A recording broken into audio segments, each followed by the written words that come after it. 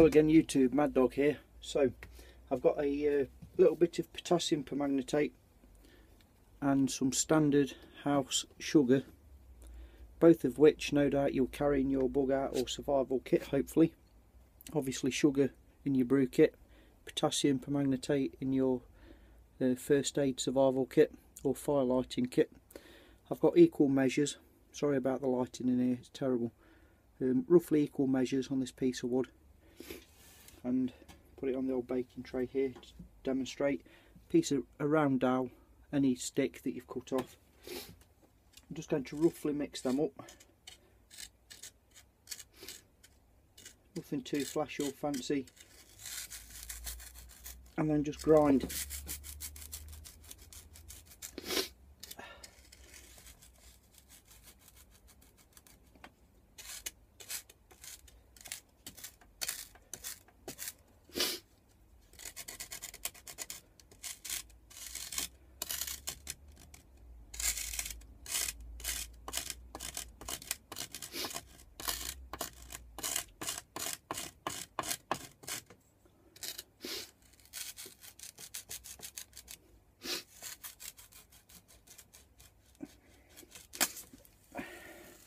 Get there in the end, and hopefully, as you can see,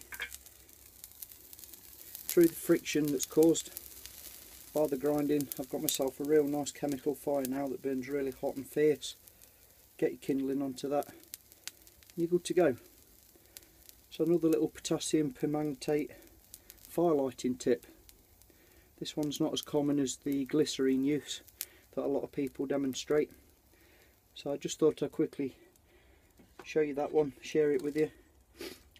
I did struggle, to be honest, here, because again, like I've said in previous videos, my chemicals, you know, they're years and years old, and they're stored out here in this damp shed, so it's not a brilliant demonstration.